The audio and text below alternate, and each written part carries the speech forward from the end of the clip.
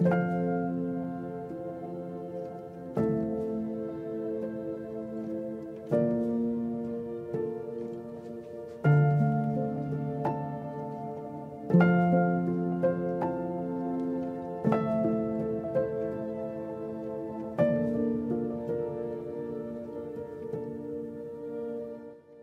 first project that was introduced or proposed has been proposed by LS Power. They're a company based out of New York City. They've proposed putting 400 wind turbines up to 740 feet tall, which is twice as tall as anything that's currently in Idaho, on our public lands, about 300 square miles of public land just south and east of here. So basically this is a plan for one of the biggest wind farms, if not the biggest wind farm in the world. But the biggest thing is that it's not on a private piece of property, it's on public land. There's a lot of people who have solar panels, whatever, but they just build them here on their private property, and when that happens, they're in control of how that project moves forward. Well, you can sit here right now, you can probably count 600 or 700 antelope circling us. I mean, Idaho Fish and Game has all the data of collaring big game from Craters of the Moon down through this sage corridor, and it's one of the biggest wintering corridors for big game in the state of Idaho. And I think the biggest problem is going to be during the construction phase if this does go through. Big game animals are a big fan of being left alone. They're just going to go to the areas of lower population. So whether that's here on this haystack, whether that's in your backyard, whether that's on your freeway or your local highway, how are the farmers and the wildlife going to coexist? I mean, they got to go somewhere. AUM is an animal unit month. It's enough feed to feed one animal for a month. Lava Ridge is going to affect 62,000 AUMs on, I believe it's 7 or 9 different allotments, 42 different ranching operations. Just on our allotment alone, it's going to affect 8 different operations. There's 40 plus families that have AUMs on that.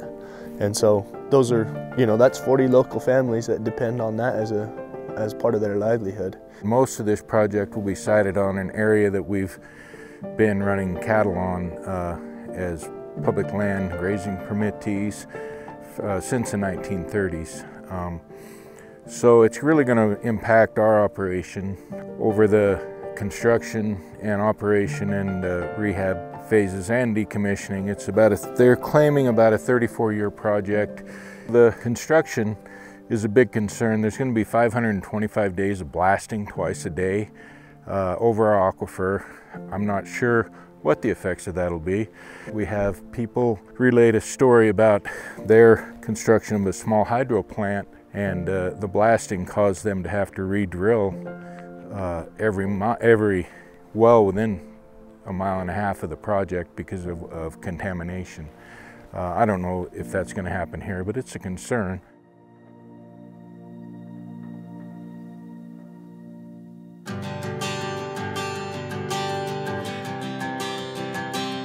I am the owner of Red Baron Ag Service as well as Ag Air Inc.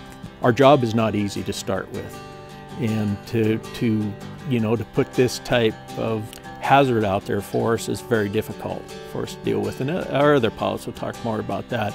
I'm going to talk about the FAA has turned down this proposal twice.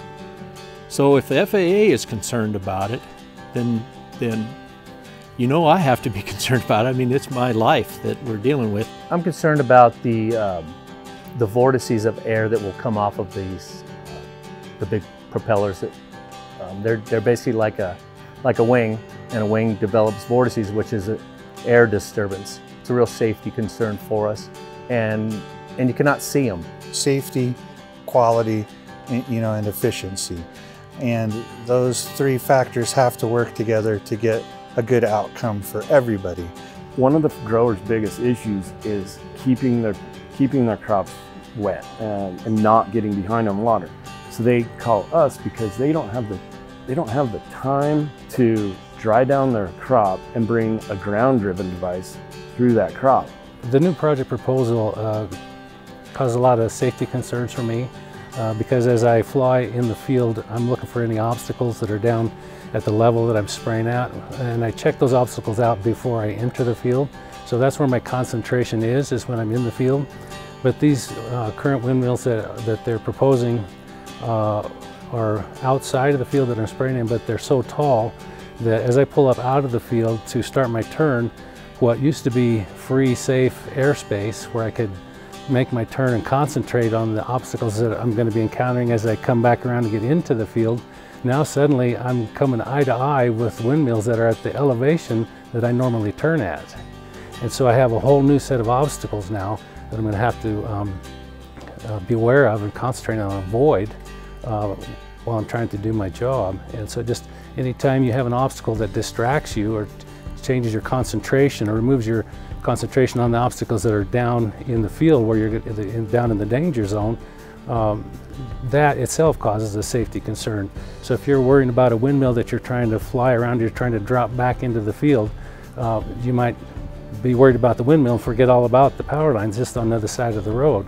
So it just creates a whole new level of hazard and a safety concern for me as I'm going about trying to do my job.